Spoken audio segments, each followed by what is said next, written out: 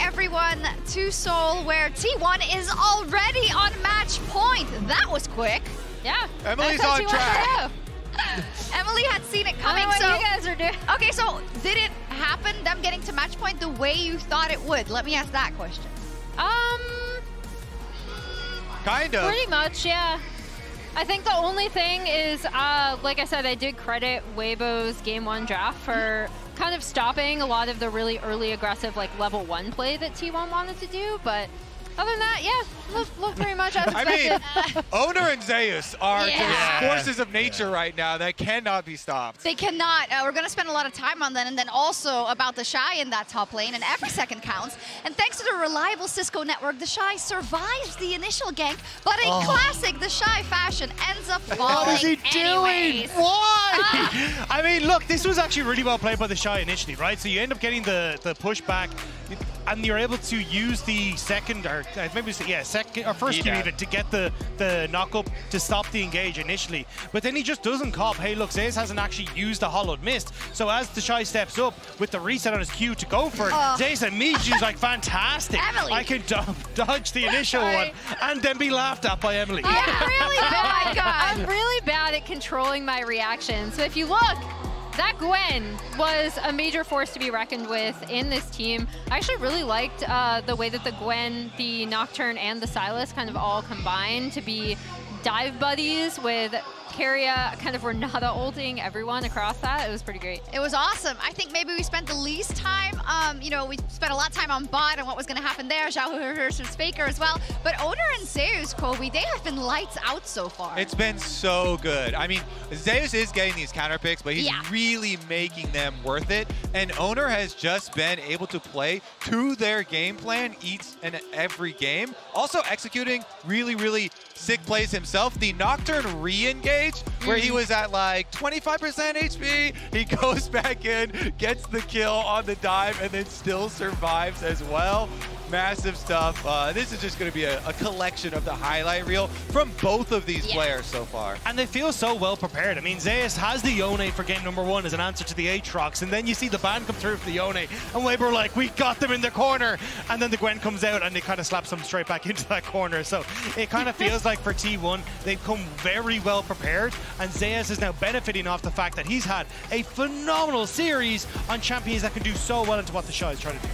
And then you mentioned it, but the Nocturne ultimate, key part of the composition overall, when you have the double melee solo laners looking to close the distance, really makes it happen. Absolutely, and Emily, you've mentioned it before, but we cannot overstate how different Oner looked when FLICKR was not around, how much he had to struggle in that period in summer, and how much he is also looking for redemption for not just last year, but just all those finals that they couldn't get. Yeah, and I think you see it here with the 82% kill participation across the first 2 games. He's been such an instrumental part at this World Championship, not only of the level 1s that we've kind of been highlighting throughout the tournament, but then also all of their early gameplays and their setup for team fights as well. If you see it there, the hallway that the players get on stage with, it has all the teams that have won Worlds and their members engraved on the wall. And I think that's such a beautiful shot, because as Weibo, you're walking past there thinking, am I ever going to be in this position again? All these heroes have before.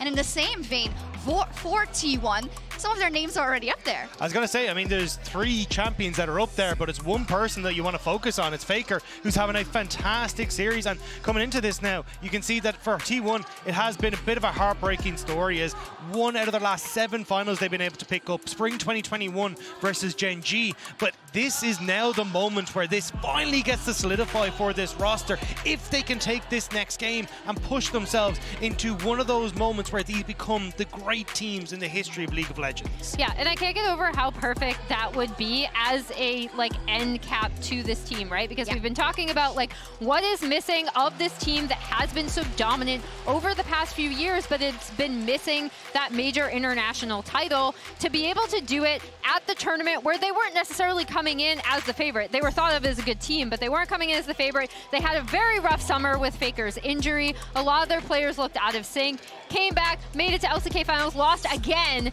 then came to this tournament, helped dictate the meta on Korean soil. The last LCK team left. Don't break the desk yet. It's too crazy because it has been 7 years since FLICKR's been able to win a world championship. And all of these players on this team have been that heartbreak team that gets so much criticism for choking in finals, and especially Zeus. So I'm most happy for these players to really finally be able to break that and have this full comeback mode. That's why there's so much pressure behind all of these players, because this is truly them putting in so much work, and it's after they have tasted loss and tasted heartbreak that it will taste so sweet if they can complete it. FLICKR said this 4th one would be for my teammates, and I feel like the teammates have said the same about him because they're playing out of their minds. The question is, can they finish it right now, right here? Back to our casters. Thank you so much, Shox, and everyone for breaking that one down. It is looking dire for Weibo. That is it's all we can really say here, and we'll see whether they can turn it around, of course. Match point for T1 has been a pain point for them in the past, but it hasn't looked like this, gentlemen. And we'll see if Weibo can find a solution in this final draft. To me, the Aatrox going to be the #1 thing I'm looking at. Because yes, Zeus is good on it, but I feel like blinding it has not worked out. Need to pivot away from that. But that does open up so many other difficulties, right? Because what else is T1 going to throw you? It doesn't really feel like they've been tested yet in draft in this specific series. Yeah, I think for Weibo, if you have anything left, any secret pick, any different strategy, it's time to just throw it out there and see if it's going to work, because they have been dominated by T1 through both the first and second game. They tried that kind of splash into AD ended up selling the Kerchi Shard. I don't think it really accomplished anything. They've seen some little different looks. We saw that the Senna plus the Glista, that didn't really work for them either. So if there's anything left for Weibo, you got to bring it out now. Is it the Emperor of Shurima, though? And it is. It's going to be locked in for Xiaohu. This is his oldest signature pick from even back when I was casting the LPL. He was definitely a lover of this one. And speaking of lovers, the duo themselves going to be locked in here by T1. Favorites of them also. Really big pivot here coming out from T1. I was actually thinking about the Kalista. That to me seemed like a pickup that could come through, but with the Renata gone, doesn't look like they want to prioritize it quite the same way. I would love the Poppy. I think that Poppy Azir specifically is a really strong combo, and it's also one of Weiwei's best champions. We'll see what Oner ends up picking up into it, but I do think that Weibo are kind of forced to pick up a bot lane here to prevent getting banned out. Yeah, and they're clearly not sure if they want to go for Poppy here, so they're just buying themselves a little bit more time. They do grab Varus, and will it be a full bot lane to answer, or will he go towards that Poppy? Because I agree, Weiwei, it is his best champion. It's great as an answer to the Rakan. It answers a lot of the meta top laners that we're seeing today as well. But there is that risk of, if you don't grab your bot laner now, you could get banned out, and potentially things could go terrible in the bottom lane. No, you're exactly right. Well, speaking of the bottom lane, a lot of pressure here if the Heimerdinger is going to be locked in, but instead it's the Bard, and this is a big question on a lot of people's minds. Is Crisp happy to bring this one out? It's one of the ones that Keria has looked fantastic on, and now it's going to be Crisp's turn at the champion. See whether it is going to work out here, as now the shoe is on the T1 foot. It is an interesting pick, but generally I like Bard as the later pick in the draft. When you have multiple immobile carries, I think it's really strong. But now T1 can just go champions that have dashes, that have the ability to actually avoid this ultimate. And already you have Akali. You can dodge it with your R, you can dodge it with your E, you can have the speed up from your W to move out of it. So there's a lot of ways already there. Plus Xayah can ult for ult. That's not the best trade, but this is not like an Ashe or Iana type team that Bard I think is going to have an incredible amount of success into. So even if Crisp has a good game, I don't think that really guarantees you anything with the pick from this angle. And I was actually looking towards the Silas, even with no Maokai yet being picked up. We've seen that be a really popular counter pick into the Azir. It is going to be the Akali instead. Obviously does suffer a little bit more in lane, but once you get to the side lane, incredible amount of damage that can come out, and we've seen T1 use any form of side lane pressure really well within the series thus far. Also do note, with the Varus already being there, and I wouldn't be surprised if Weibo try to do the same thing that T1 have done into a lot of these Xayah Rakan lanes, which is go very bot focused, right? Because we already have the Varus and the Bard. We don't know what the jungler is going to be, and they want to deny the Wukong as a way to reliably getting to that back line. And if the Poppy is banned away, which is the champion that's most fun to play, it is going to be the Lee Sin. And once again, Oner is going to be on his signature pick. And now with counterpick going towards either technically, you know, Zeus or FLICKR, but probably Zeus. A difficult choice now for TheShy. Does he run it back? Bel'Veth. Third time in a row. Bel'Veth going to be locked in here. TheShy thinking about the electric rat, and it is going to be the Kennen locked in. Now, what is the answer from Zeus? It could just be something like a Gnar if he wants to play it a little bit more safe. I do think you want to be pretty careful about what you're playing into a Kennen plus a Bel'Veth. A lot of times we've seen it heavy on the invades, heavy on that top side pressure.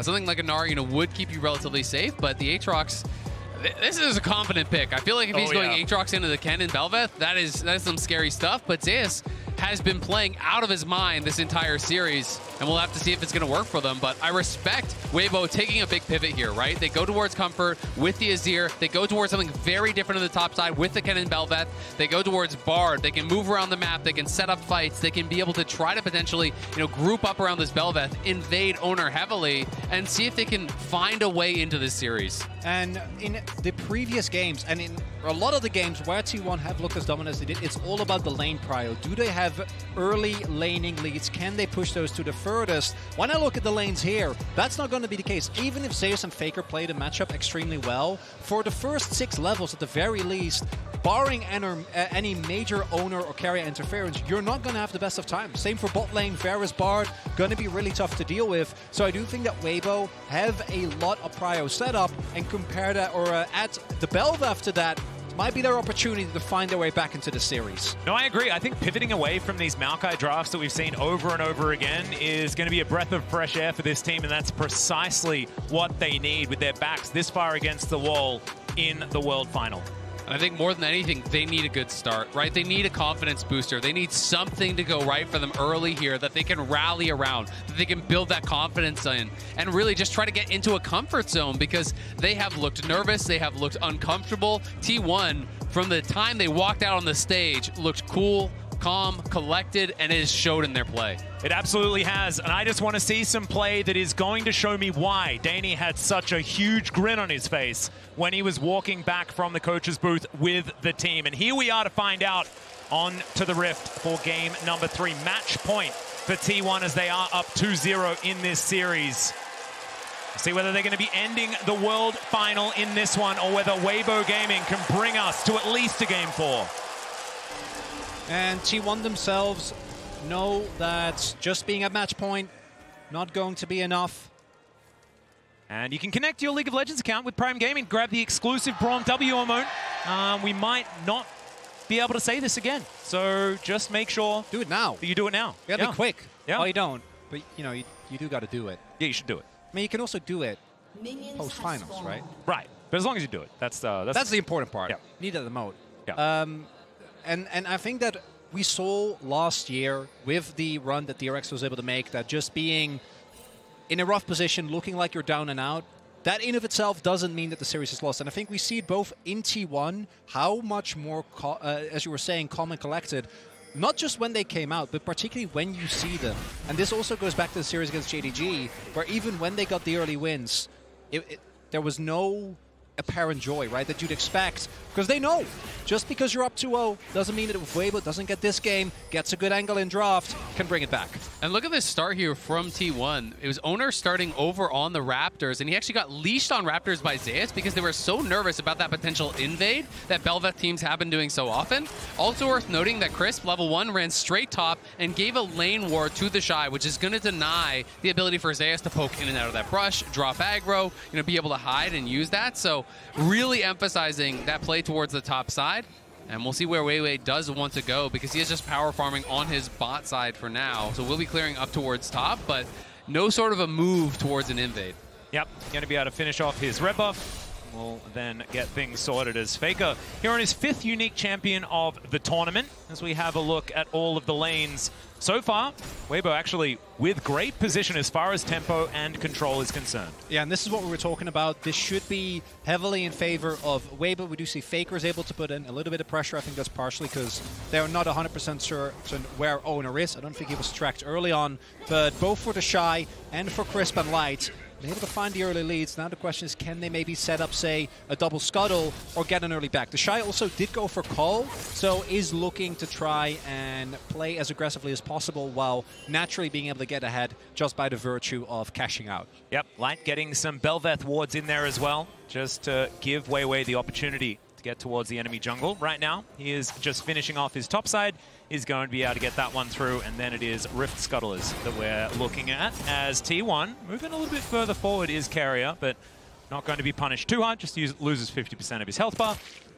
And we are just going to see Weiwei on this ward for T1. So vision given over, some information there. T1 do gather in this early stage. And it could mean Oner goes top, because now you know that the jungler can't be there to answer, so there is a potential angle to look for him. And he did just use his lightning rush, so I think he's in trouble. Yeah, there's the flash Q3 from Zeus. TheShy is in trouble. The lightning rush is on cooldown. He gets slowed down by the cripple, and the Q's going to land. Oner secures it, and that is first blood for T1. It's perfect timing from T1, and it's all because of the Raptors ward. It was a clear top to bot from Weiwei, but he wrapped down to try to go towards that bot side scuttle. As soon as they saw him on that ward, they knew they could go for it on top side. Zeus, no hesitation, starts it off with the flash in. But without that E from Kennen, there's just no way you're going to get out of that long lane.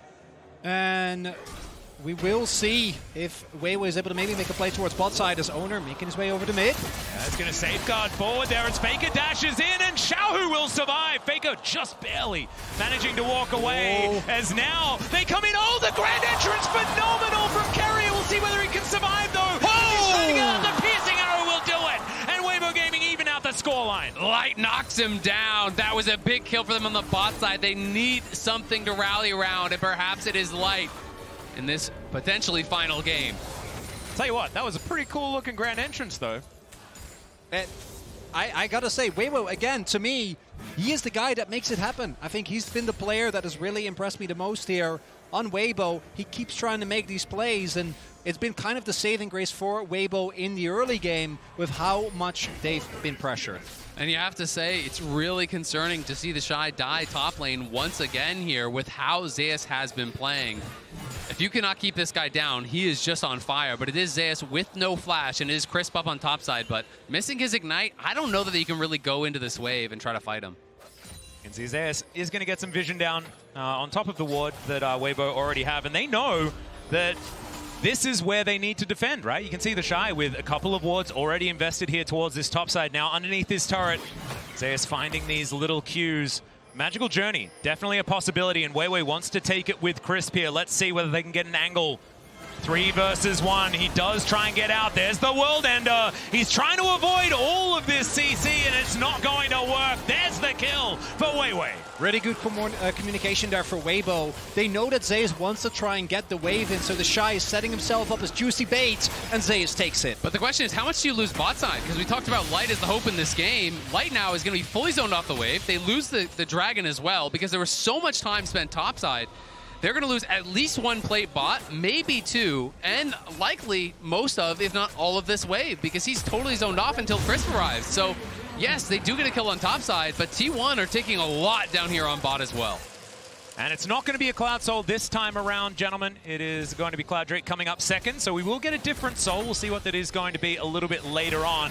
Zeus comes back up towards this top side, about 20 CS down. So the top lane that Weibo have been focusing on is kind of working out, but like you're talking about, so much is going to hinge around Light. Does still have a CS advantage. That bottom side certainly is somewhere that T1 can play through. And this is also where the early kill in Light, I think, makes a really big difference, because the fact that he was able to get that kill means that even with him having to give up some of his laning lead and Gumayusi picking up a plate, still going to be in a great position. Guma and Keria, though, now taking control, as we do have Weiwei here again. Yeah, Control Ward has come in, of course. Crisp, he can make these tunnels. And so they are a little bit closer than you might otherwise expect, but no, not going to pull the trigger on anything, understanding that T1 have full information of what's going on. Exactly. They knew they've been spotted. They're not sure where Oner is on the map right now, so it would be a risky play if Oner is shadowing them. He is level 6, so Weiwei just going to keep his farm up as much as he possibly can and re-clear that bot side jungle. But FLICKR, time and time again, has just been pushing out, moving into the enemy jungle, getting a ward down, and now pulls the wave to push towards him. So that entire wave is going to be denied from Xiaohu as it comes in towards FLICKR, and that's going to even out a lot of the CS in that mid lane. We can also see that Oner is in that area as well, so setting up for a potential gank. You can see Crisp going to come up Try and make sure that this mid lane is going to be sorted out. And with this wave pretty prepped, this is going to be a very satisfying queue. Oh, FLICKR doesn't even let us see it. He just wants to deny even more CS if he can, and now Xayah's cheating down. They're trying to get vision on where Weiwei is, and they know he's not going to be in the topside jungle. Oner is there. Zeus is there. Keria is there as well, so they can now move up and potentially start up this Rift Herald because they do have prio. And Zeus now back towards his top side with Oner in tow, wanting to get a little bit of revenge. And even though First Blood came in, TheShy still has the CS advantage. Lightning Rush to get him out of there as Oner just mini-stun, kick into the wall. That is going to be the execution, but the ultimate is going to be there from TheShy. And after the flash, he will survive, and now it's Weiwei's turn. Can he actually get this one as Oner about 50%? The safeguard to try and get out the flash, but the knockup, it's still there, and Crisp comes in for the kill. They get some knockups. Zeus will survive, but not the least in. Meanwhile, on the bottom side of the map, the Blade Caller not quite there for Gumayusi. Picture in picture, as you can see, and FLICKR looking for a little bit more. He connects the backflip, or the shuriken of the backflip, and isn't going to be able to find too much more. So, Weibo should be able to get themselves this Rift Herald. Really important moment here, because with Bel'Veth, if you want to get those early Heralds, it's TheShy actually turning it around this time, staying alive for long enough for reinforcements to come in. Oner and Zeus don't actually get to 100 to 0, and that is the Herald going over to Weiwei. Yeah, Light just staying his ground. And when you do have the lethal tempo Varus, have to be a little bit scared if you are Gumayusi. So he's going to be going back, but still just a trade of ghosts in the end. Very close stuff. I mean, both of them had committed their ults in that previous exchange where Guma was chasing him down in that bot lane. But this is Weibo on the brink of despair here in a match point game, being able to stay alive. Nice sidestep on that Q from TheShy, was so clean as he flashes out, but not so far to let them out of that ultimate. Weiwei goes in, everyone is piling up here, but it's Crisp who arrives first. And it's the failed flash from Oner, right? Just on the edge, sets it up easily for Crisp. Even if he does hit that, I don't know if he gets out because he still has to walk past the wall. Crisp might have been able to clip him with how well he has been playing in this game. And a really big win for Weibo because they're already ahead in gold, but the fact that they will be able to utilize this Herald for a really big gain in the side lane with the pressure that it gives to Bel'Veth, going to be a really big win. You can see the Strikebreaker complete now for Weiwei as well. Having that Mythic really powerful on this champion. You queue up on top of them, you slow them down, that sets up your W very, very nicely, and you can usually get a full E channel with that. So we'll see if Weiwei can stay aggressive and if they can keep TheShy in this power position that he is created slightly for himself, you know, not obviously at a massive advantage, and Zeus doing as Zeus always does, building lethality. Yep, he does very much like to have a bit of burst on this Aatrox, but I like that Weibo have just stuck to their game plan, right? They're playing around topside, they're getting TheShy, like you say, into these positions, and even though Zeus isn't necessarily ridiculously far behind, as you can see in the CS, it's pretty close, but still, TheShy will have these very impactful ultimates, and Weiwei is the benefactor here, sitting at 1-0 and 2. Able to get some control on this Bel'Veth, and we know she can be devastating if she gets ahead. And it's just been kind of this return to more what Weibo showed us in the LPL, this play towards topside, this focus on TheShy. It hasn't been about going towards Light and Crisp, and potentially that is because Guma and Keria are so hard to attack in a lot of these situations. Oh, Q going to connect there. Nice little knock-up as Keria tries to find it. There's the quickness onto 2.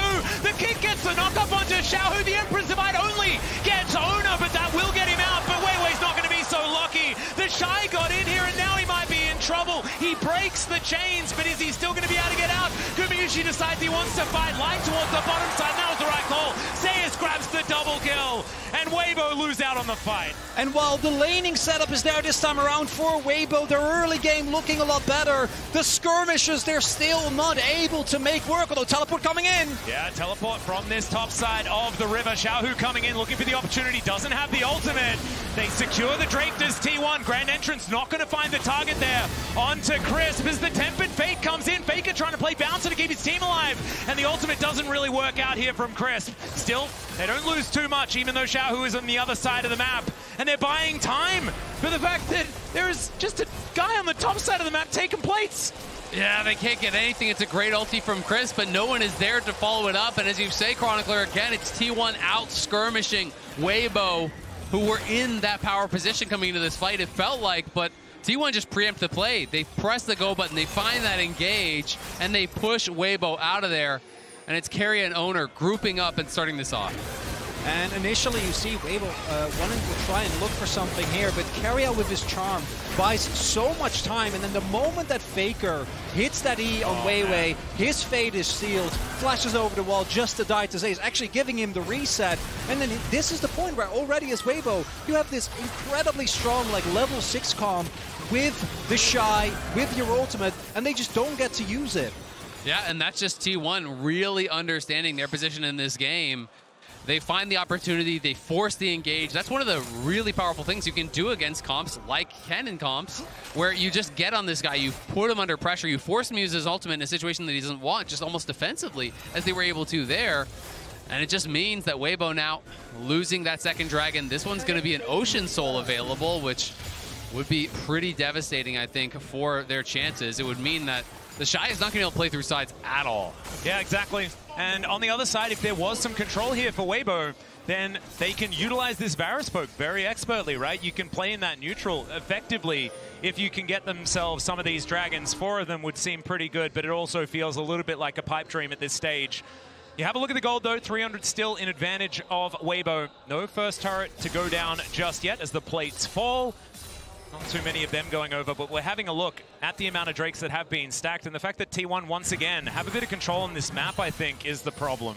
They have been dominating the objective game all day, it has felt like. Weibo rarely able to really, get a foot in, it feels like, at these critical objective fights. The setups from T1 have been better. They have been more prepared when these fights are going to break out.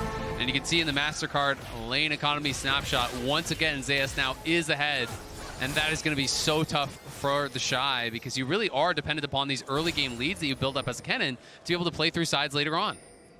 And Zeus also has been, not historically, right, has actually had an issue with that, but domestically, outside of finals, been so consistent in even when he is behind, generating value. I remember a Jace game where he went like 0-3 early on. Yep. He was still able to output insane amounts of damage, and now he is playing the lethality Aatrox yet again, the only one who consistently has had success with this specific build. Oh, Keria is going to get out of the way. For Weibo, this Herald to me is kind of a must-win. You need to get that, need to break open the map. We'll see if they're able to get it done. And Weibo are going to have to count on their carries. Xiaohu, light, in a good spot here. Xiaohu has been able to make it happen at many international tournaments. 3 MSI titles for this guy, but Worlds thus far has not been as much about him as it has the others. And maybe this is the time now that he can step up on this Azir, on this comfort pick. Maybe can make that big play that can claw this series back for Weibo, because T1 are coming and they're looking for a fight. Yep, they're seeing what they can do here as FLICKR moving into Fog of War. Potential teleport angle here as Light. I don't think you're going to be able to get through that way, but still, Weibo with TheShy on the flank angle. He has flash available, and now the teleport comes in behind him. FLICKR wanting to find his angle in. They don't get the knock-up. A little bit of mistiming there from Weiwei, as the Rift Herald is going to reset. She heads back into the pit, and Weibo going to have to start over. But still, Light could never actually move from mid lane over, because these wards are actually covering his move through the river. He can't actually get over there. He would get engaged on by Keria. He knew it. He read the play, but Weibo can't commit to the Herald without their AD carry being able to join. At this very least, though, Weibo do force FLICKR his TP, doesn't get to just push to his heart's content towards that bot side of the map. See if they want to continue trying to contest there, because it looks like T1 not really that interested in the Herald themselves, but very interested in ensuring that Weibo don't pick it up and looking for a fight angle if they do try to commit to it. You can understand it. Of course, Bel'Veth does quite like securing those Heralds.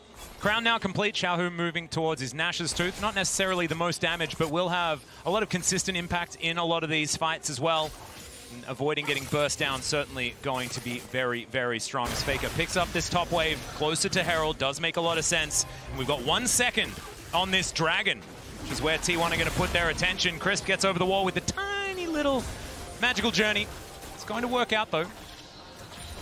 Yeah, they are going to be able to have the inside track on this Dragon. FLICKR was up on the top side, has no TP, so he has to run down. As Xiaohu has pushed in bot, TheShy will answer topside, but they don't really have any deep wards for him to TP to, so if he does join, it will be very much so on Weibo's side of the fight. Yeah, FLICKR just going to backflip away from the knockup from Weiwei. So Weibo not going to find too much there as Oner in the river. Zeus just clearing out this Gromp, wanting to get some control back in. Looks like T1 Happy to start off this Drake, although it's not behaving itself all that much. Keria, with all of his buttons up and available, the engage potential is going to be there. Control ward just eviscerated here. As T1 trying to do the same thing. Teleport now to come forward. As Zeus on that flank angle. TheShy now here. And Gumayusi pretty safe now on that back line. Look at Keria, though. It's so hard for Weibo to walk up because Keria is on that sideline. They know he's there. Yeah, he flashes in. He finds himself the charm onto fours. There is the ultimate from TheShy, but it just doesn't quite do enough. They try and get out, but FLICKR has the perfect execution and locks down his fellow ninja.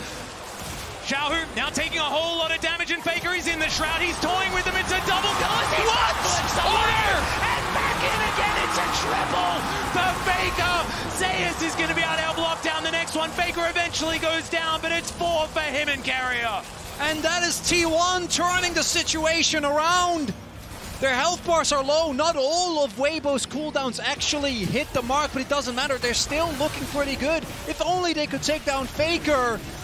But they don't. The reinforcements come in, and T1 set up Soul Point. They just can't. Like fishes with the Q, won't get it. It's T1, 1 game from the World Championship. It's T1, 1 dragon from Soul. And Keria gets spotted. He says, great, I'm going to engage. Both your Soul Laners are stacked up. Keria goes right in, knocks them both up. The Bard ulti comes through there. I think it was meant to protect TheShy and Xiaohu, but it kind of backfired as it immuned the ulti coming through from TheShy. And from Xiaohu, that was 2 ultimates that just didn't find their mark. The anti-synergy, really rough for Weibo here with their backs against the wall. They just don't find the angle, and that is Soul Point set up. A triple kill for FLICKR on Akali, a champion that, well, of course, we knew he could play, but we hadn't seen this year just yet. I tell you what, it's pretty poignant seeing him play Sylas and Akali in this series, though, after what happened last year. Just showing that it doesn't really matter what the meta's like. FLICKR's there. There is always going to be an opportunity. Just kind of cute after what had happened. I mean, the man is the meta. This guy has been around forever. And it is so impressive to see how well he is playing, because I don't think you could make the argument that he has been the best performing mid laner individually since 2017. This year, you can make that argument. He has been tearing it up. He's been great in lane, has really been impressive in team fights, and it just feels like a rejuvenated FLICKR. And he goes again, as now Oner looking for that opportunity as well. Backflip connects also as a perfect execution.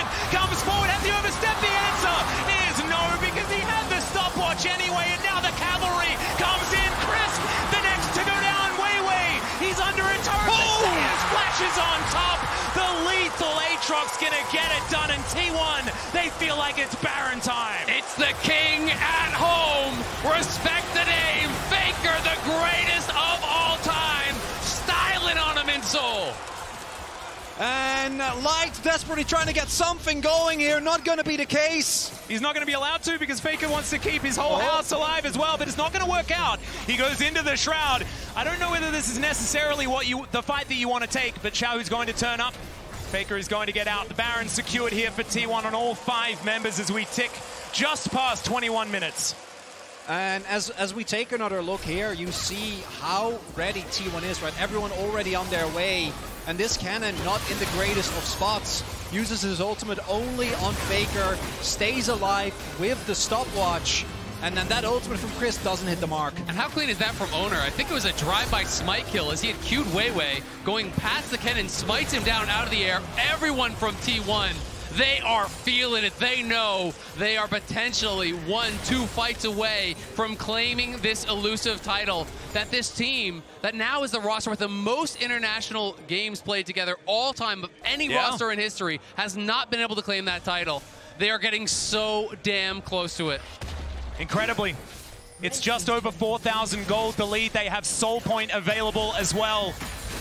And Keria showing absolute mastery on this Rakan as well. This is something that he has been extraordinarily feared on. And this was, in fact, when we were touting Gumayusi and Keria as the greatest bottom lane in the world, it was when they were playing champions like this. It's when they were flexing the meta so incredibly much. But Keria's engages always absolutely fantastic. We'll see whether he can utilize those alongside this extraordinary play that we've already seen from Zeus and Oner in the previous games, and especially FLICKR here in this one. And this is the moment, I think, for Xiaohu in particular. You need to find a hero play. You need to get multiple people. And it's really hard because as we see, the Baron power play for T1, upwards of 2k gold. They're setting up for an Ocean Soul in about a minute. And everyone on T1 has so much mobility, but if they don't find a play like that and the game plays out the way it has, there is just no way. You need to get a Xiaohu, TheShy, Wombo combo, possibly set up by Crisp, and give Light an opportunity to pop off, because otherwise T1's going to get Soul, they're going to get the next Baron, and they're going to win the series. And Keria gonna get knocked up here as Oner comes on over. He's here to protect his support. The quickness ties them all up, and Xiaohu going to be the next target. He finds 2 with the Emperor's Divide, but Crisp just evaporates. Weiwei going to suffer the same fate as Zeus is on the warpath. Light able to sidestep, finds the Chains of Corruption, but there's not enough damage. Xiaohu decent flash to try and get himself out, but he's not out of the woods yet as FLICKR tidies up that kill, and they are just so far ahead. Oner secures Light with a Sonic Wave, and TheShy finds himself alone heading back towards his base. That's the double kill. That's the clean ace for T1. And T1, Weibo try, they know they have to contest this dragon, they have to contest the soul, but they're not even given the opportunity. They thought they got Keria, but Keria says, come get me. And it looks to me like they're going to take this inhibitor and move back. It may not be the end of the series, but it might be the last moment that Weibo felt hope in it. As Crisp clearing out some control vision, Oner wants to grab himself a soul to finish this game off on. And T1 are just on fire. All 5 players in this final game here, potentially playing out of their minds. They are 5 brains, 1 player. It's like everything is perfectly coordinated. They think they've caught Keria, but everyone from T1 piles in lightning fast. Oner is here. Zeus pops the ulti fast for the move speed from the top side. FLICKR coming in from the bottom. T1 collapses from every angle, and Weibo are wiped from the map. And there's nothing to do, right? The moment that they're not able to 100-0 anyone on T1, as soon as reinforcements arrive, you're gonna get blown up, and the gold leads as Light desperately tries to at least get Zeus. Won't even get that. It's heartbreaking as now they take a magical journey over Zeus. He likes this one though, 1 versus 3. He's absorbing so much, the Emperor's Divide. It comes in, but he's still alive. What's going on? FLICKR tidies up the burst.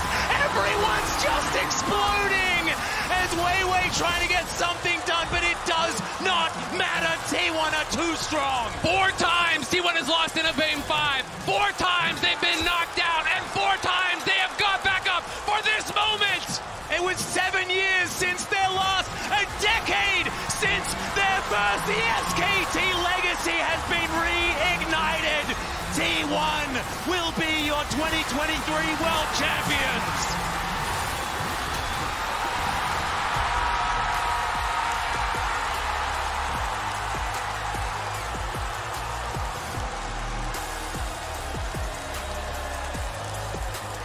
It took them 2 years to win a title again.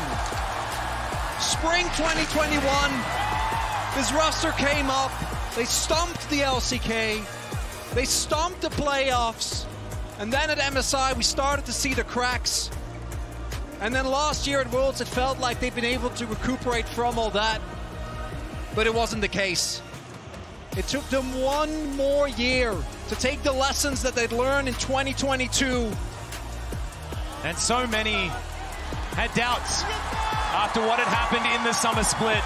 But you can see that joy on this team. And you can see the devastation on the side of Weibo as they look on. T1, they must feel like this is a long time coming. They had to work so incredibly hard to get here to this stage. And how much sweeter that victory has to be after time and time and time again.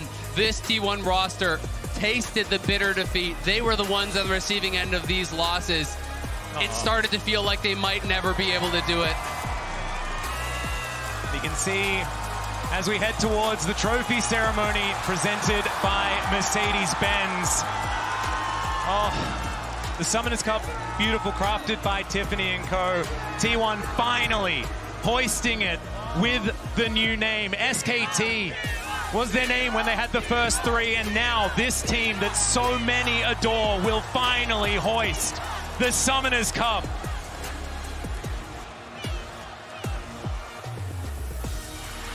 And they've waited for it. Last year, the story wasn't about them. But this year it is. All the pent-up emotion for this team, all the disappointment, it's led to this. And what an incredible run.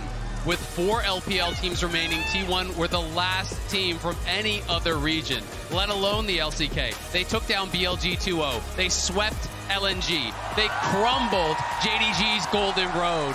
And now, here in the finals, another sweep, absolute domination against Weibo. There is no doubt who the greatest team in the world today is. And you can see FLICKR especially looking on while his teammates are raising the cup as well. He's done it 3 times. This is the first time, and he'll hoist it for the 4th. I can't believe it. The GOAT has bookended his first decade with 3 zeros over the LPL, but let's recap this incredible Worlds run by your world champion, Hometown T1. heroes T1 are defending the honor of the LCK. They had a very shaky summer, 9-9. But it is still T1. It is still the #2 seed from the LCK. But here's Summit just by himself, finds himself, and the Magnus Storm on 3. It's gigantic, and Summit's going all out. They just roll over the top of TL. T1 are going to take the first game of Swiss. Take one, jump! Keria on the run out!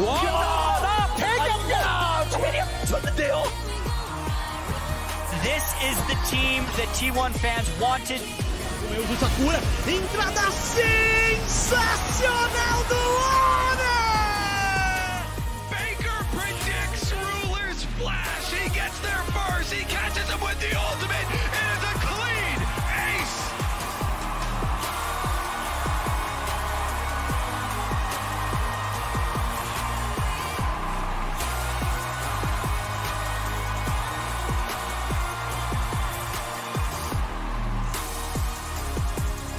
오랫동안 수많은 팀의 상승과 하락을 지켜봤습니다.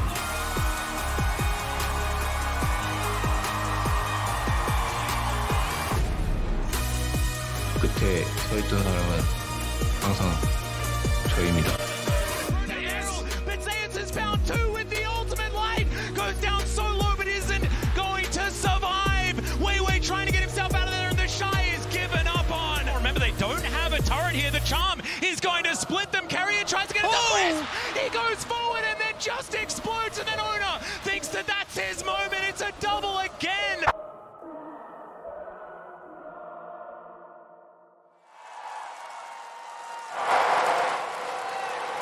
2023 리그 오브 레전드 월드 챔피언십 영광의 우승팀은 T1입니다. 축하드립니다.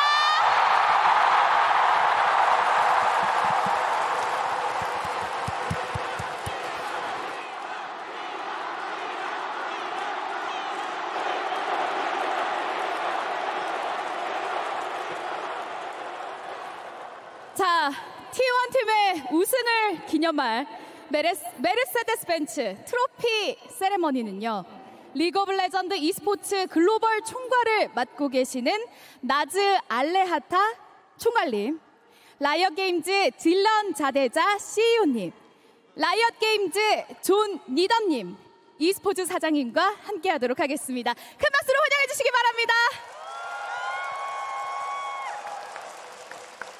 Thank you so much, Heiji. T1, congratulations, our 2023 League of Legends World Champions. Your journey has been exceptional. Your legacy is forever cemented, and you have given the world peak League of Legends.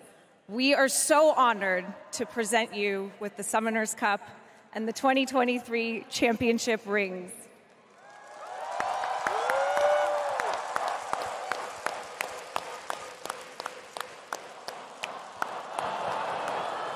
On behalf of League of Legends and Riot Games, congratulations. I also would like to take a moment to thank the cities of Seoul and Busan for sharing their home with us this last month. Korea is the birthplace of esports, and you have delivered an unforgettable world. 감사합니다. Please join us in congratulating your champions, T1.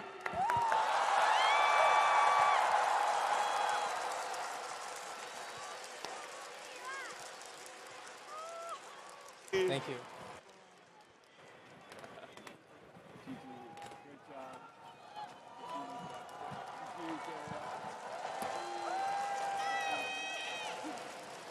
네, 영광의 순간입니다.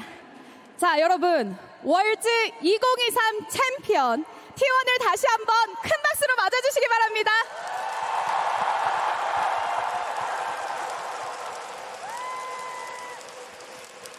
네, 오늘 정말 흥미진진하고 압도적이었던 대결이 펼쳐졌던 결승전의 영광의 우승자는 바로 T1이었습니다. 이 T1 선수들과 인터뷰 나눠보도록 하겠습니다. 자, 그렇다면 the winner 먼저 제우스 interview. 선수와 인터뷰 나눠보도록 하겠습니다. Top laner Zeus.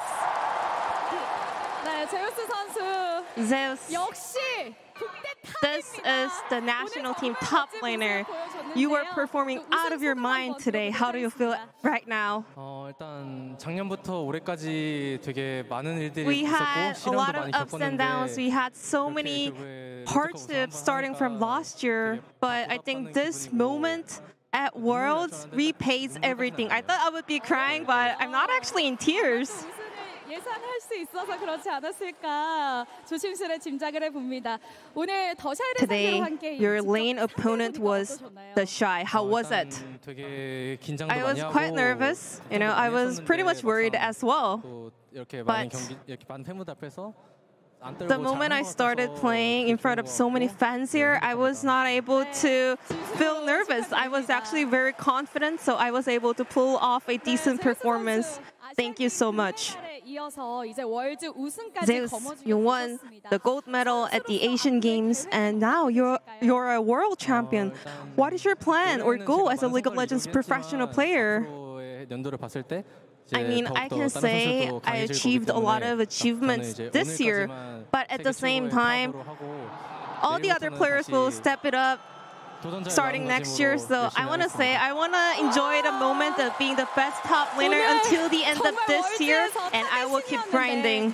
내일은 또 다시 도전자의 마음으로 돌아간다고 하는 겸손한 제우스 선수였습니다.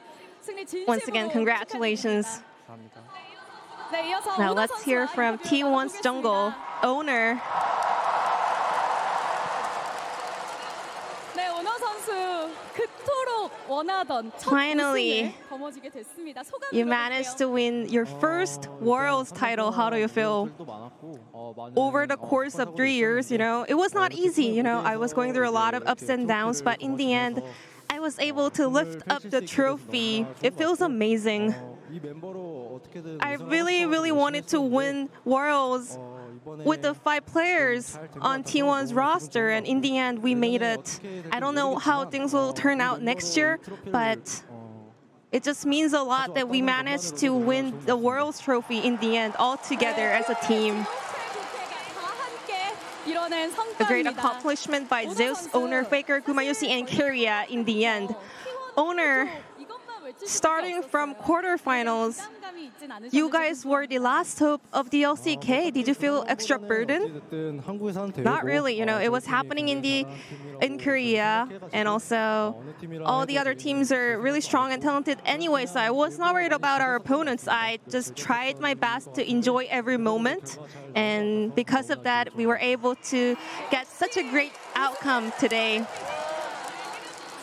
마음으로 이렇게 월즈를 치러주셨기 때문에 좋은 결과 있었던 것 같습니다. 오너 선수 이번 월즈에서 정말 멋진 말을 많이 보여주셨는데요. 지금의 기분을 How would you like to describe how you feel right now? Your interviews left so many great quotes.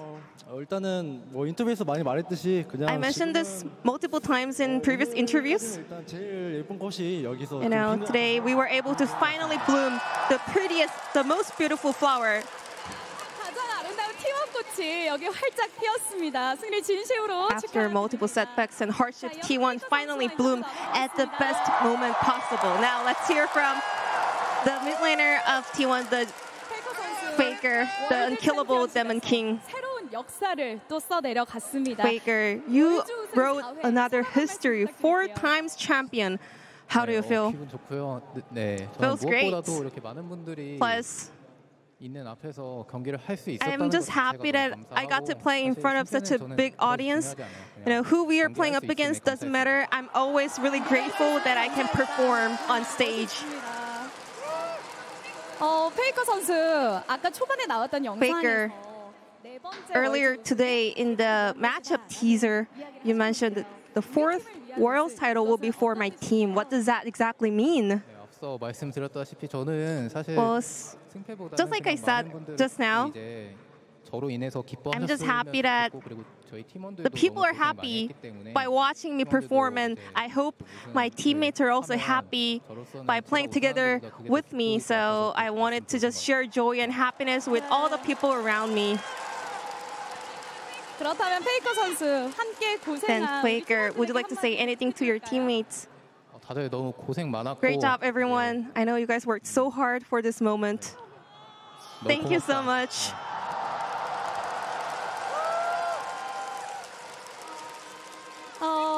페이커 선수 사실 이번 월드 FLICKR, 정말 엄청난 또 퍼포먼스를 보여주면서 다시 한번 리빙 you 레전드 have proven yourself as a living legend by popping off in every game possible. And you said you keep going on as a professional player. What is your plan as a professional player now that you achieved everything?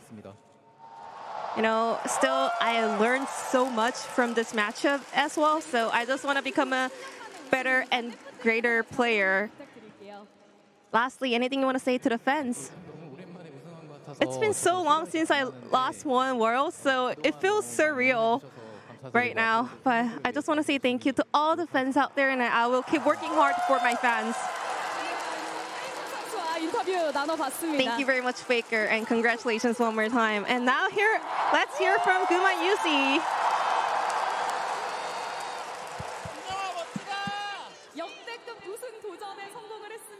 You finally made it. You are the world champion. How do you feel? 좋고요. Feels good. 네, 좋습니다. And amazing. 기분이 좋다. 이렇게 짧은 한마디에 정말 많은 감정이 느껴지는 것 같습니다. 계속해서 바텀 구도가 I think 핵심이었습니다. it all came down to the bot lane matchup. How did you prepare the draft and comp today? Before I answer to that question, can I add on to my first answer? Yeah, of course. Go ahead. How do you feel right now? 하나님께 감사와 영광 돌리고요. Thank you, my dear Lord. And also, I want to say thank you to all the coaching staff, our GM, our COO, our manager. They worked so hard for us. I really appreciate their hard work. I don't think I was performing really well today, but my teammates, they're doing a great job, so we won the finals. It feels like a dream. I want to say thank you to everyone on the side of T1, especially Keria. 또 오늘 바텀 듀오로 멋지게 활약한 캐리아 선수에게 감사함을 표했습니다. 오늘 그렇다면 today, 바텀 듀오가 준비한 뱀픽. What was the key to the bot lane composition with you and Keria? I think we kind of showed everything we can do throughout our competition at Worlds. So we knew what we're going to do and also what potentially the opponents are going to do. So we were going through a lot of potential matchups, and we were like, let's take this and let's kind of like deal with this picks if they take it. And you also mentioned that by seeing all the LCK and T1 fans doing good stuff to make T1 win Worlds, you were also happy and could tell how desperate your fans are. Anything you want to say to them? So it was not easy. I know we ended up being a runner-up for like 5-6 times. Sometimes we even ended up on 3rd place. I know our fans were really thirsty and desperate for this moment, but I want to say thank you so much for your continuous support. Now, let's hear from Keria, the support player on the side of T1. Congratulations on winning World Championship. Keria, You finally met New Jeans, and you finally won Worlds. How do you feel? 일단 유진 씨도 봐서 좋고. I'm happy that I got to see New Jeans. I'm happy that I won Worlds.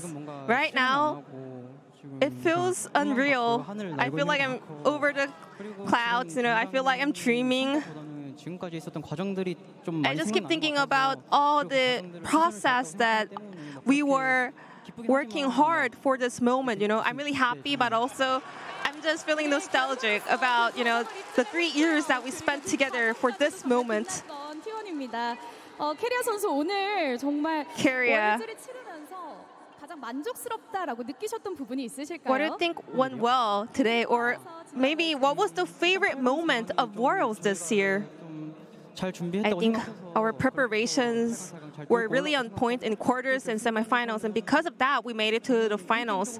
Today, gameplay-wise, I'm not really happy, but my teammates were popping off. I can hear the crowds are saying no. I really appreciate that. 선수분들과 이제 감독 코치님들이 all the players, all the coaching staff were working hard in order to achieve this moment. So I am really happy and grateful. 내년을 바라봐야 할 텐데요. 앞으로의 계획. Keria, what is your plan heading into next year? Now that you're a world champion. All my teammates were, you know, speaking some fancy words, so I'm gonna follow them. I'm just gonna, you know, enjoy this moment for about a couple of days, and then I'm gonna get back to the grind. You know, I always have to keep working hard, so I wish I can keep on showcasing the best performance and best result possible to my fans. 축하드립니다. 이어서 톰 임재영 감독대행님과도 인터뷰 나눠보겠습니다. Now let's hear from Tom, the interim head coach for T1. 감독대행으로서 월드 첫 우승입니다. 소감이 남다르실 것 같은데 어떠세요? How do you feel winning Worlds as an interim head coach, the first year leading T1? 우여곡절이 많았는데. You know, this year was not easy, but in the end, it's a happy ending. 일단 지금. So right now it feels just surreal and amazing. 사실 감독님이 고생 정말 많으셨잖아요. I can tell, you know, you and your coaching staff were working so hard because the drafting was the key point with you and Weibo. What did you focus on the most? 또 상대가 양대인. We were, yeah, Weibo also had Danny. So we wanted to make sure that we can kind of be more 준비했던 것 같습니다. thoroughly prepared for the matchup and compositions and draftings. 진심으로 축하드립니다. 이어서 코치님과도 인터뷰 나눠보도록 하겠습니다. Moving on to Roach, coach on the side of T1. Congratulations, Roach. 네, 월드 우승을 함께한 소감 여쭤봐야겠죠? How do you feel at the moment? When I was performing as a professional player or when I just joined T1 as a coach, I really wanted to, you know, be standing here once in a lifetime, and I finally made it. You know, we only have 7 people standing on stage at the moment, but not only us, but also Sky, our manager, our GM, all the staff on the side of T1 worked so hard and supported us, and also our fans. Because of their support and love, we were able to make it happen. Is there anything you want to say to the T1 fans? I think we were able to end the year on a very good note. It's a big relief. But we will keep, you know, going on. We will keep challenging for another title. So I will look forward to your continuous support. Thank you very much, everyone. I know all 5 players and also the coaching staff were doing a fantastic job winning Worlds today, but let's find out who is going to be the finals MVP, the Oppo finals MVP today. 세계 각 지역을 대표하는 전문가 패널의 투표를 기반으로 해서 오포 파이널 MVP가 선정이 됐습니다. It is time to reveal the Oppo Finals MVP of Worlds 2023. MVP는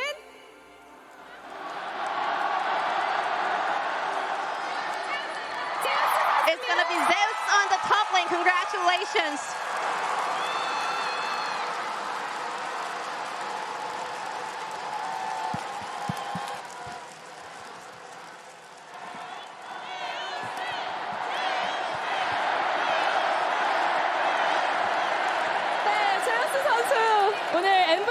지금까지 이렇게 월즈 우승에 이어서 Congratulations, Zeus. 인터뷰 잠깐 나눠보겠습니다. 제우스 선수 Zeus. 월즈 2023 우승에 이어서 오늘 You won MVP까지 Worlds and you won the Finals MVP. Were you expecting this?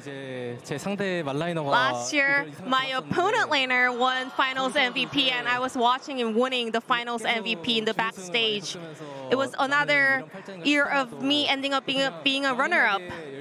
I was like, well, this happened again, but I was like, maybe if I just keep working hard, there will be my moment. And somehow, I was able to make it happen in the end. I want to say thank you to my friends and family and also Khan, who helped me so much during Asian Games. And also, of course, T1 and my players. And also, Bengi, who used to be the head coach of T1. 벤기 감독님 보고 계시면 또 너무 기분 좋아하실 것 같습니다. 그렇다면 우리 또 팬분들이 엄청난 환호를 보내주셨는데요. And also, Zeus, 팬분들께도 한마디 부탁드릴게요. would you like to say anything to the fans? 진짜 올해 너무 롤 너무 I 많이 played so many leagues this year. It was really hard. But thanks to your support, I was able to keep myself motivated. 앞으로도 항상 I will make sure to always show the best performance possible for my fans. Once again, this is your 2023 Worlds Oppo Finals MVP, Zeus. 자, 이렇게 해서 월즈 우승 V4라는 대기록을 세우면서 다시 한번 세계 최고임을 입증한 T1입니다. 승리 다시 한번 진심으로 축하드립니다. 2023 리그 오브 레전드 챔피언십 한 달이 넘는 긴 여정 동안 정말 많은 일들이 있었습니다. 전 세계 모든 팀들과 그리고 스태프분들, 선수의 친구들과 가족분들 정말 많은 응원과 애정을 보내주셨는데요. 또 개최에 힘써주신 서울시와 부산시 덕분에 이 자리가 더욱더 빛날 수 있었습니다. 이번 월즈에 보내주신 전 세계 팬 여러분들의 응원과 열정, 그리고 리그 오브 레전드를 향한 변함없는 애정 역시도 진심으로 감사하다는 말씀 드리고 싶습니다. 자, 이제 2023 리그 오브 레전드 월드 챔피언 T1 팀의 트로피 세레머니와 함께 여기서 인사드리겠습니다. 그럼 선수분들 트로피 앞쪽으로 이동을 해주시고요. 소환사의 컵을 들어 올려주시기 바랍니다. 2023 리그 오브 레전드 월드 챔피언 T1입니다. 큰 박수 부탁드립니다.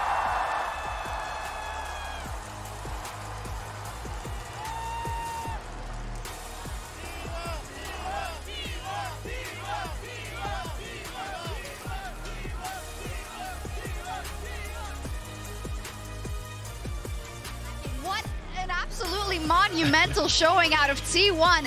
Emily called it at the top of the day, 3-0. They are not going to let anything to chance, and they did not. Out of all the predictions I made, I think this is the only one that was actually correct. Important one. In terms of game score, and but no, like I can't stress enough just how awesome it's been to watch this team. I really fell in love with them in 2022 spring, when they were just absolutely dominating in LCK, and watching them for so long kind of go to these international finals, fall just short, especially after, again, this split. I cannot stress enough how much criticism players like Oner and Zeus were getting from the community, and how, honestly, like, poorly they looked for a lot of their conditions throughout summer. Money shot. When FLICKR was out with an injury. It's so amazing and cathartic to see this moment for this team. That's what makes it so much sweeter, that they did drop and have to pick themselves back up again. We called it the grind, the glory for this year, and I think they've deserved it. We saw FLICKR there, of course, with the trophy, and just, 10 years ago, he did it for the first time. The trophy isn't getting any lighter, but the crown isn't getting any lighter either. Yeah, I mean, absolutely insane to see from FLICKR, and the fact that as well they get to do it in such a dominant fashion. And they matched two of the most dominant runs we've ever seen in the World Playoffs. Samsung Galaxy in 2017 and SKT from 2015, matching their own run right the way back many, many years ago. It's such an impressive feat to see what T1 have become at the World Championship. And they only dropped a single game to the LPL. All 4 seeds beat every single one of them. Only 1 game dropped. Absolute perfection. It's fantastic. And to do it right here in Korea, we didn't really mention it that much, but you know, South Korea is one of the reasons why esports is what it is, as we see Guma, who has a whole family of people that are great at gaming and a StarCraft legend also. In general, it's just such a beautiful moment, and I almost think, was it all for this? You know, the 2 years of the heartbreaks for the T1 fans, for the organization, for the players themselves, even on the biggest stage. But this is what you get in return for all your hard work. And it's the fact that every single one of them stepped up at different times over the course of this playoffs.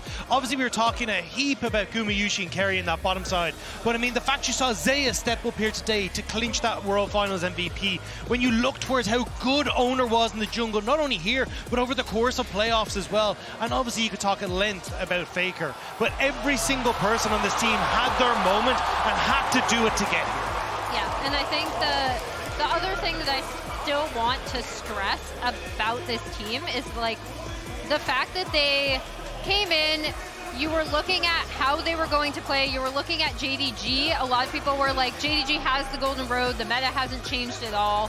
Basically, this team said, no, like, we will dictate the pace of the meta, and as it evolves, Keria was there every step of the way, kind of being a pioneer. So when even other teams kind of took a lot of the support and bot lane picks, it was T1 who were still dictating the pace and what was happening, and you saw they had really good answers and thought behind so many of their moves throughout every single series in this tournament. I think if you're looking at the tournament overall, Keria might be my overall MVP. Okay, yeah. Zeus definitely deserves it here for finals. Him and Oner had really big games. FLICKR, as you said, popping off in the last one as well, especially.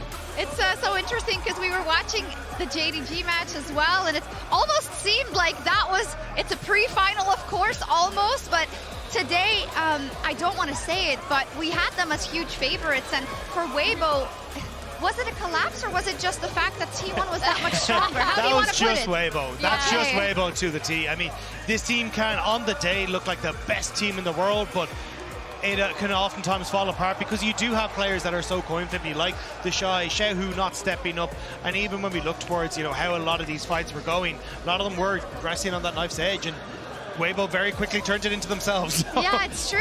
For T1 also, we've said it before, but now we often say that LPL is like the most gruesome qualifying bracket for Worlds. Well, T1 ran through all of them to make it to this title, which is so impressive, especially when you look at the history between these two regions and the fact that T1 wasn't necessarily the team you would have chosen out of the LCK to make this run. Yeah, I think a lot of people were highlighting Gen G as like on the opposite side of the bracket as the other LCK team, or the LCK team that might make the most noise at this tournament. I think it's also for T1, like specifically, and again, this roster, like I loved hearing from Zeus being like, oh wow, someone copied. That's awesome. I loved hearing from Zeus being like, last year I saw Kennen across from me get this MVP award, right? And it like tore me up. Yeah. And so now to see him step on stage, I also would shout out Oner throughout this tournament. Again, I think I cannot stress enough what a amazing performance he has had throughout Worlds, especially compared to his summer, and to have that happen, to be that player for his team is amazing. And I think it's been incredible to see that, like, we had the T1 obviously from spring that was incredibly strong, and we did see that shift back in towards this meta, but like every single time T1 took to the stage, they were massively prepared for their opponents. I mean, you can see it up against JDG where they were forcing these like picks were missing, has to go into the Alistar, into these terrible matchups, so that then they're prepared. They come into today and FLICKR's able to bring out the Akali and have an insane performance because they're ready for what Xiaohu wants to play. There is so much work that has gone into this, let alone the fact that every single part of them has been incredible. And T1 really did silence them here today. I love it. it. He's like, I'm going to do it. And then immediately a little smile like, oh, I'm a good guy. Like, and when we talk about the LPL, I think one of the things that I know you and I have both stressed, Rob, is how different all of these LPL teams are, right? In terms of playstyle, in terms of how they see the game. So to see T1 go through every single one of them, have good game plans, having prepared the squeal for every single one of them, and have to go through different playstyles, and also to have T1 be this team that's like, we are going to play so aggressively. We are going to smash you early, which I think people initially, at least whenever I would talk about this team, had trouble wrapping their heads around because they had old, slow T1 still in their minds. And that team was never like that. The heart synergy is not on point, sorry. And then to see them go through all of these teams with different playstyles from the LPL, no one can contest how good this team is. I just think that FLICKR especially deserves that shush to the audience. You know, everybody had started to doubt that he would be able to do it again. People were like, okay, FLICKR, is he ever going to be able to get back to it? And he worked his way all the way back here to make it so complete now with a 4th World Championship on top of it. It is crazy. There's no one who can ever catch him. No. At this stage, I mean, a 10-year-long career with a 40% win rate in World Championships is kind of nuts. Like, that stat in its own sake is just mind-boggling. People were saying, like, okay, yeah, he's the GOAT, but the GOAT is getting old, you know, maybe he doesn't have the hands anymore. He had the hands. Yo, the Akali game. He was magnificent. It was crazy. It's so cool to see, and as we've discussed also before, it's those purely the numbers. Absolutely, but it's also his influence on this esports. I would even wager he's one of the reasons why this esport and this sport is so incredibly big. Oh yeah, he's definitely, he is League of Legends. He is competitive League of Legends. I have to say as well, just for the T1 team, like there is also no way that this is ever going to not be Korea's favorite team ever. Yeah. After being the only hope in the tournament and having all the pressure on them. Do you think they're still going to go their separate ways? They can't now. Oh my God. If the team breaks up still, it's going to be such a heartbreak. I have some disappointing news for you guys. I think they still might. I mean, either way, We'll see. I think it's still an incredible moment for T1 and for FLICKR. 10 years ago, the LPL got their first ever finals at the World Championship stage against FLICKR and against SKT, and they couldn't overcome them. And 10 years later, it's still the same final boss that they can't overcome. And it's incredible to see that T1 have been able to keep what has been such a world-class level for such a long period of time. And finally to have the other 4 members on this team picked up more than a well-deserved win and more than a well-deserved title is such a momentous moment, not only for like this team, but also, as you say, for the esport as a whole. It's crazy. Hey, Kobe, you tweeted it, but what skins do you think we're looking at? I was thinking the Jace top for Zeus. Yeah? You know the story around his name and his mom suggesting it to him because it does sound like his Korean name. And the God of Lightning is so intertwined with some of his favorite champions, with the Jace, with the Kennen and stuff. Not Bear? That'll be my vote. When I return, I get back. But you know, maybe something like that for him. You know, for Oner, the Lee Sin, he got to pull it out in the finals a bunch. It has been magnificent for him. Every jungler also loves Lee Sins, and that sells really well. So maybe something like that. FLICKR's always talked about the Ahri. Yeah. So maybe he can finally get his Ahri skin. Right. The bottom lane is a little more difficult because they're so versatile. Yes. Like I would love a Gumayusi because I thought he had those crazy plays, but he is also, you know, wanted the Draven, so maybe he goes to Draven is pretty cool. Maybe he goes the Draven route. Yeah. Keria could get an AD carry too, or a Bard, or I want to petition. Support. Yeah, I want to petition Keria to do the Tom Kench because Keria's Tom Kench, I just love it. It's so aggressive. Like, you know, I don't know. It'd be great. Wow. Really exciting. Another side quest, something we can talk about a lot. We do have a little bit of time to kind of talk about this win as we're setting up for our own interview, I believe, with FLICKR and Laura and G-Sen. But as you can imagine, a lot of people want to talk to him. That's surprising. Probably everyone. So let's talk a little bit also about, we can talk about the future because we don't know what lays in the future. I would just say, to agree with everyone else, that it would be incredibly sad if it doesn't go on, because I feel like you've worked on this for 2 years, and the task couldn't be more difficult because you start this project where anything but a Worlds victory and an MSI victory and all the LCK titles and hopefully any other title that you can grab is the absolute minimum of what you can get. And it's now worked out, right? So surely they deserve, from a fan perspective, from us, we want to see them play more, right? Deserved, yeah. Definitely. Yeah, I think the other thing is this roster, when we were looking at when they might have won their first Worlds title and like the initial iteration in 2021, I'll exclude, but 2022 last year, they were still so young. Like it was basically, you know, like FLICKR and the Zoomers, right? Yeah, so, I remember that. So I think for this lineup, what I'm not looking for is to see like, oh, are they going to stick together? But it's kind of a miracle that they've stuck together for this long, considering how much League of Legends rosters change. Yeah. And now I think the discussion, honestly, is finally we return to, is this the best roster we've seen over the past 2 years, now that they finally have their Worlds title? 100%. I will say, though, if I'm the LPL, I'm going to be pissed if I don't get a chance to run this back next year. Yeah, like, you need to take them down. JDG got 2 chances at 2 Worlds in a row. Do they need a third? Come on. Third time's the charm. Third time's the charm. I mean, Azale was talking about it too, but already the most international games together of any team. To have the capstone now of actually a world title to put on top of it, while it would be really tragic for them to break up, it also kind of feels like the perfect storybook ending to all of their hard work. The grind and the glory, the writers set this in motion. Yes. All of the grind has paid off in the glory of this year. You can't do any better than this. Not in League. I think, you know, across esports, one of the most hardest titles to get, and they did it with flair. As we take a look at some of the moments from the last game, actually the last series in particular. The Yone, of course, kicking everything off from Zeus, saying, I can do it on the Yone too. And yeah, it started the way it ended. Yeah, the skirmishing from T1 was absolutely insane. It felt like every single time they were going in, they're just dismantling Weibo every single time. And yeah, this one is nasty to see. Xiaohu tries desperately to get anything rolling for them, but T1, they always have their number. That bottom lane synergy, Guma and Keria both like, nope, dodging both of them to the side. Then he flashes the Kalista ult too, and the re-engage, oh my goodness. It was perfect. In the same vein that we've talked about, yeah, go ahead. FLICKR Zhonya's there on the Azir ult and the Kennen ult. Clutch. He immunes 2 ultimates, and then he sticks in here in the middle of 4 people in his shroud to kill Xiaohu, flashes out, hits his E, and goes back for the I'm not trying to take away from FLICKR here, but I feel like he had a little help from Chris. That's always the case. Here's a post-game breakdown for that last one as well.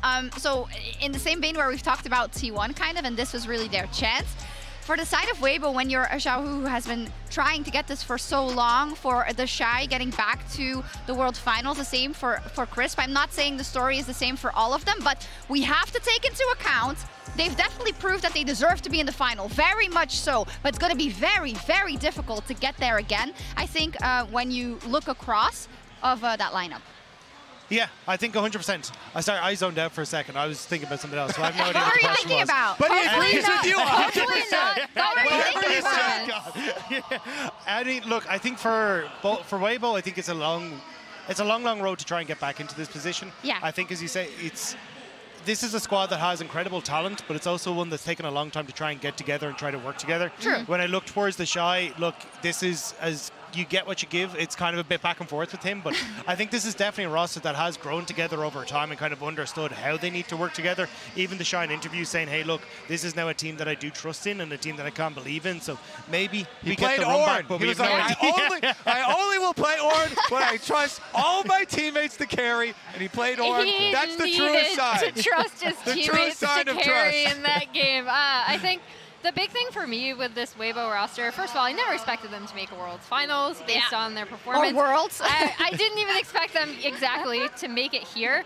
I think when you look at what Weibo and then previously Suning has kind of done with their lineup, they've shuffled pieces around until they found something that works. So I am really curious to see what's next for a lot of these players, especially, like, I do want to highlight Weiwei, right? Because I do still think he was very much their most consistent performer throughout this tournament. Obviously, like, certain other players had highs, but then they also had some pretty low lows if we're looking at someone like TheShy or even Crisp, who I did appreciate how he adapted to the meta, but I also thought he looked really, really rough at times, including today in this series. So yeah, I do want to shout out Weiwei for being someone who did come in when the team felt like they needed to put in someone else over Karsa. That was kind of still a controversial decision, despite the criticism that Karsa was receiving.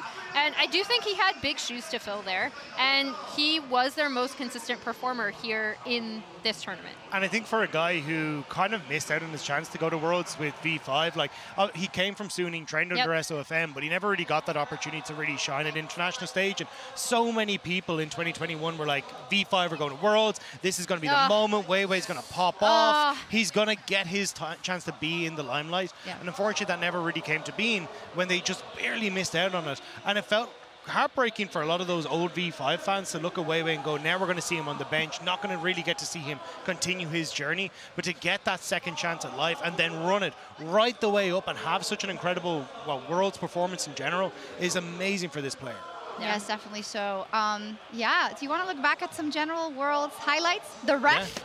Let the good times roll. We don't have a video actually. You can look back on some of your favorite moments. Energy was good. Oh my God. Energy was definitely good. Very, very proud of that team. Honestly, it sounds so weird now, right? But yes, absolutely. There were so many. So long ago. I really enjoyed the format as well. The Swiss stage I felt added a lot to this tournament, and getting to see that stage progressively mature into the bracket stage that we finally got, and the draws, which just reminds me of the real main character, the ref. The ref drawing all the teams at the very beginning stages. Really good ones. It's been a great Worlds. It has been really fun to watch. Overall, I've seen that a lot of people have been watching, for sure. It's been really exciting. Set records. And it helps, of course, to have T1. They are such a popular team, but to cap it off like this, it's just absolutely beautiful. I definitely hope, well, it's been announced, you know, we're going to go to London for the World Finals next year. That is really awesome. Hoping that the European teams make it a bit farther, because like that would be nice. Well, you're gonna have kind of like 2 G2s now, right? Aren't they reconstructing old G2?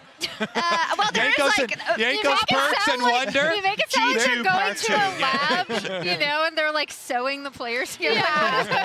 I don't know what's been my favorite memories. I mean, being back in Korea it's always amazing. As said, it's like where esports is so incredibly alive and has been for so long before League even, right? And we felt that at every stop. I mean, I'm never going to forget that T1 JDG match in Busan and the sheer emotion of that arena. And I mean, the sheer emotion from Caster Jun as well. That's a moment that will always stand with me. I think there's a lot of people who'd be like, oh, you know, casters can't be biased, they can't be whatever, but like you actually get to see how much casters care about it. And Caster Jun kind of embodied that for me, to actually see how much raw emotion this guy had. And to just give everything to your scene and everything to your league, and finally to just see that bubble over and how happy he was. I can only imagine.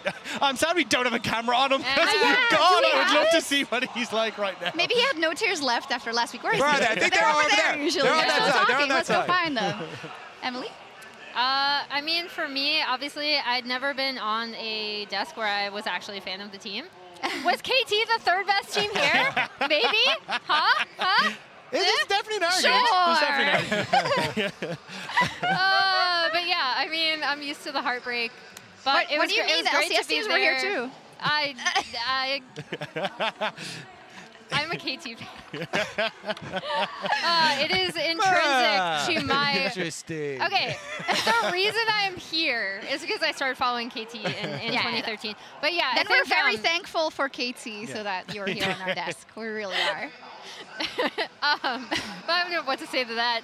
But I thought that was like, even though I watched them lose, obviously, to JDG, that was a really special moment because I'd never been able to be on a desk where I was such an actual huge fan of the team and had that kind of emotional investment that wasn't just general, like, I mean, I'm emotionally invested in too many things in League of Legends, honestly. It's probably and in bad. life, me too. It's troublesome. Emotions, gross. But no, that was great, even though KT lost. Yeah. That's crazy to me because Energy played G2 right before that, and, Yeah. they won. They won. And there was nothing there? I was not here in Korea. Okay, I'd like to call, I think, oh, 1 second. Yes, I'd like to call the talent that is still here in the arena up. Hello! Hey! There's also more people. Yay! We have Raz over there too, but he's still doing something, so he can't. He's so, too cool for us. He's too popular for us all of our now. mics are open, and they might hear you guys as well. But yeah, thank you, all of you at home for watching. It's been an amazing World Championship, and it's been an amazing crowning achievement for T1, an incredible 4th title for them, the greatest team League has ever seen. FLICKR, the greatest player League has ever seen and will see, but it's time for us to get some rest. We want to thank you from the bottom of our hearts. We want to recharge for the 2024 season because we've truly given our all. Us here on the desk, but all the people you can't see in production that make sure that we can stand here every day and make this show for you, and we couldn't do it without you. We love you so, so much. Thank you so much for watching this entire year. Yes, you right there. You right there. They're like, don't drag us on camera, We gotta give the FLICKR thumbs up. Yes, and we'll see you next year. Goodbye. Out.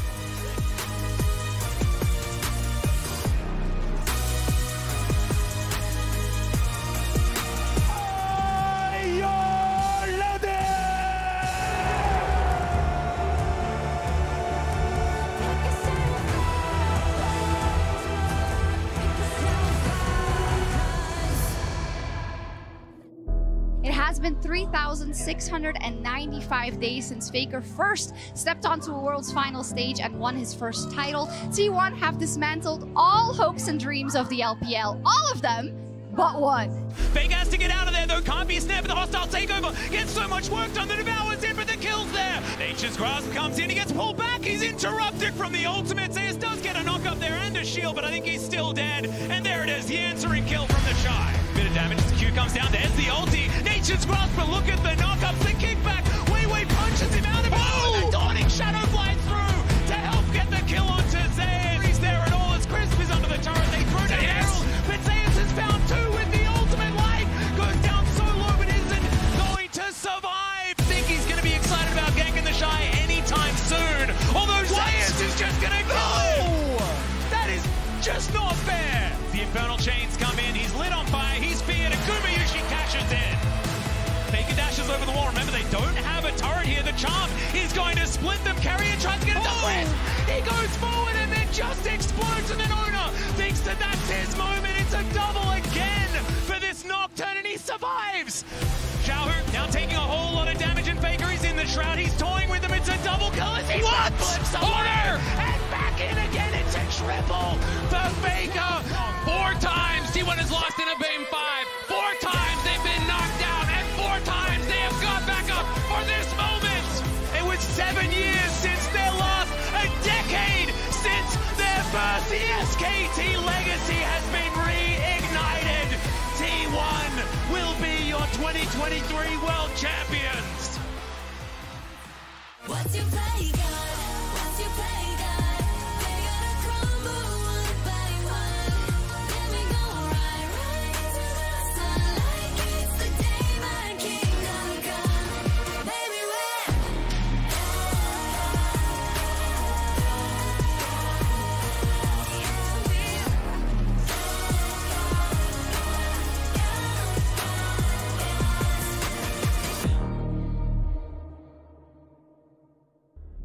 unstoppable, phenomenal, awakening, the animal, unshakable, optimal, it's happening, can't control, feel it, feel it, feel it. Feel it.